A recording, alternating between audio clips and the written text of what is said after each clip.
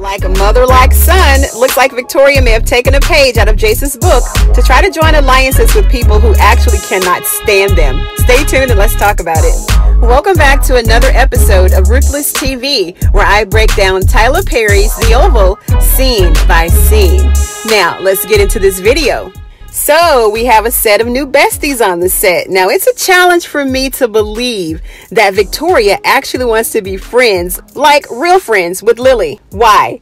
Why does she want to be friends with Lily? Now, it's either Victoria is actually just that lonely and desperate for some company, or she has something up her sleeves. In their scene together on the last episode, Lily reminded her that in their last encounter, Victoria insulted her designs by calling them cheap knockoffs and was downright rude to her when she hung up the phone in her face while trying to schedule for Lily to come over with her sketches. Now, I do applaud Lily for speaking her mind with Victoria. She basically told her in so many words, you're a little rough around the edges and need to embrace your feminine energy a little bit more. Now, if we look at it, Lily is very soft and sophisticated and classy feminine, right? And First Lady does carry a lot of masculine energy, right? Because she's a bully.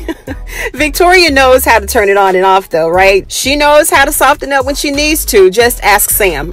So Lily just told her straight up, we're going to be friends. You're going to need to work on this, and that. And she ran off a whole laundry list of things for Victoria to fix about herself. And I'm sure Lily is feeling like, look, if we're going to be good friends, you need to be a little bit more like me and turn that feminine energy all the way up. And she's right, because Victoria rarely smiles, right? She's always walking around mad, beating up Hunter's mistresses, fighting with their kids and her husband, and just being downright mean and nasty to people, right? And Victoria received the criticism very well. She may not have agreed with everything, but she didn't put up much resistance and even told Lily that she can actually teach her how to walk in her heels. Victoria says that because they're both in precarious relationships with their husbands, that maybe they can lean on each other, be there for each other, because they're going to need each other very soon. So I think that Victoria knows that the curtain may be closing in on her and Hunter's time at the White House. She may feel that she needs someone who she can halfway trust just so that she can have support in all of her mess. And she knows that Donald is gay, and she knows that Lily knows that he's gay, but no one else knows. So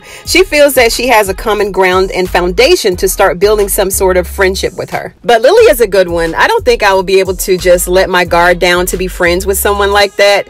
You know, someone who insults my work, criticizes my husband and my marriage with slick comments and mean remarks. And remember, Lily actually rode to Denise's shop with the First Lady when she went there to beat her up for sleeping with Hunter. So she knows what type of evil Victoria is. I just don't see how this is going to work. It's like mixing oil and water. Let me know what you guys think. Are you guys buying this new friendship? Could Victoria have something up her sleeves, or is she genuinely desperate for some true friends? Let's keep this conversation going. Drop me a note in the comments and let me know what you think about this brand new relationship. And don't forget to like the video, share the video, and subscribe to the channel if you have not already done so. And I'll see you on the next one.